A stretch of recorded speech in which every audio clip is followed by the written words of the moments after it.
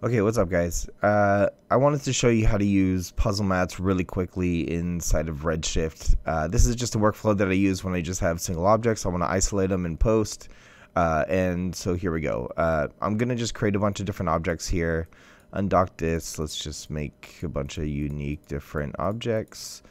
Okay, now I'm going to take all of these and just offset them on the X just so I can see them separated. And we can just do that by typing in num times, let's say, 200.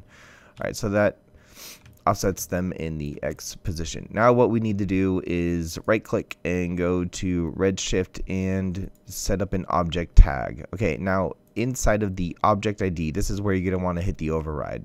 The way you can do this either by setting up you can select multiple objects and type in the same ID, or if you want to select all the objects and have individual IDs, what you could do is come in here and again type num times 1, and it basically takes the index value and then it just offsets it by 1. So each one of these now has a unique object ID tag.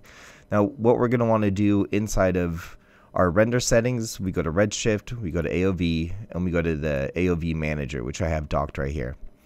This AOV Manager, we want to scroll down to Puzzlemattes. Now, because of the way that this AOV Manager works, you can actually click and drag in multiple Puzzlemats, and these will all export individually. So here we go. Let me make some room here. So the Puzzlemats, what you want to do is make sure that each one of these, we don't use material ID, we use the object ID. And so that's going to be selecting the object IDs that we've predefined.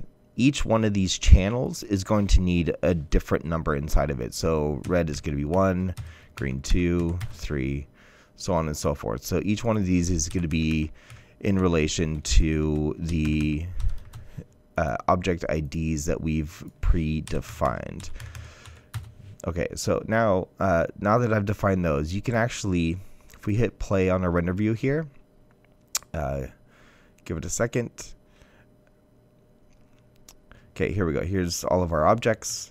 We can move them. We can do whatever we want. Now, if we go into this drop down here, we don't see anything. Why is that? Well, because we need to hit our bucket rendering. Our bucket rendering is kind of like final image, but without the like motion blur, I think, is the only thing that we're not going to see here. And so as you can see, those 3 objects here are defined by red, green, and blue. Now each one of these Puzzlemats is going to have the object IDs set up.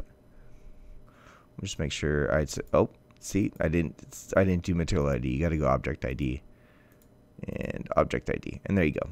And then now when you select your drop down, your Puzzlemats will show. So there you go. Now inside of After Effects, you're just going to use a set mat on your layer and then set mat to the different channels, and you will be set to go. There you go. Puzzlemats in Redshift. Let me know if you have any questions. See you guys.